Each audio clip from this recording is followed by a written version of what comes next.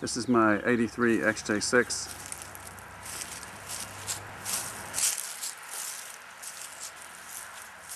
I made a few mods. One of them is the XJS wheels that came from 95-96 XJS. And third brake light, which came from an 86 XJ6.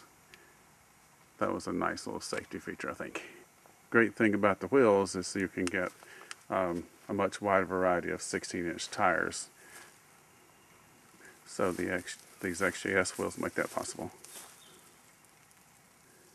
But what this video is about is really under the bonnet. I recently rebuilt the engine. It's got almost 350,000 miles on it, and I thought it was probably time. Turns out the engine was in very good condition, but still it was time. It was worn out, leaking at every seal and such things. So I made a few modifications here as well. One of them is coil-on-plug ignition.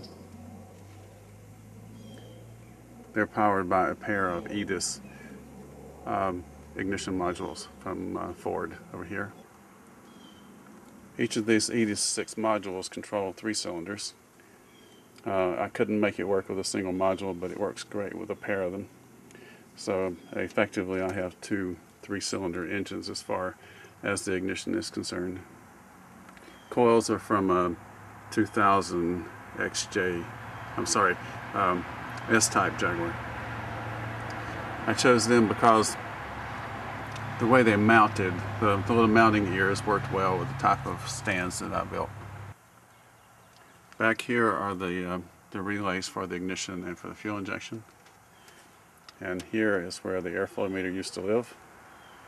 And here is where the distributor used to live. No longer need a distributor.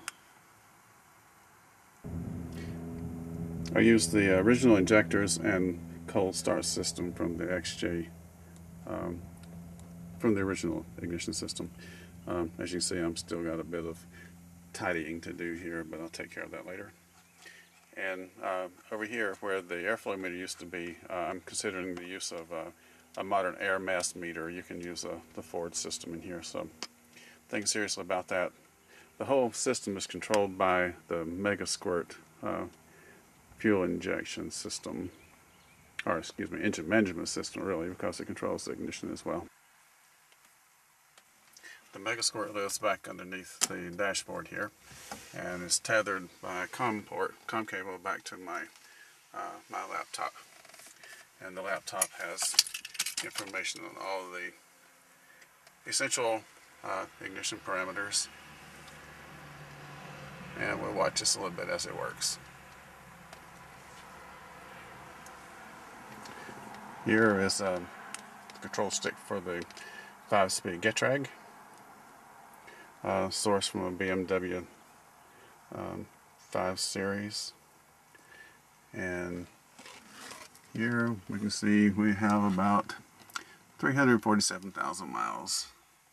And I've known the car for about 30 years, so I think we can say that that's probably true. Okay, let's get ready to go for a little drive. Also got to tighten my steering belt. It's a little bit loose, but no big deal. And away we go.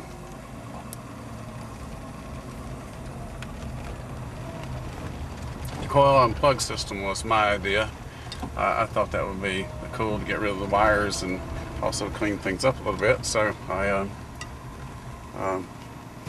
spent a little research, a little time, and I had trouble trying to make it work with one unit because it didn't want to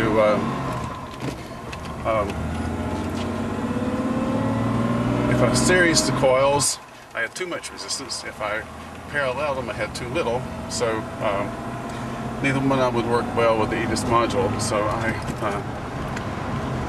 had to find another way of doing it. So by using a pair of them, I could basically parallel the 2 of them, but 3 of them operate 3 of the cylinders and the other 3 operate the other 3, and it seems to work well. So anyway, so we're riding along and everything's cool. So if the engine works great, the system does work. So if anybody finds any of this interesting, just get in touch with me. I can tell you how I did it if you want to hear. And so that's about it. Everybody take care, stay cool, and happy motoring.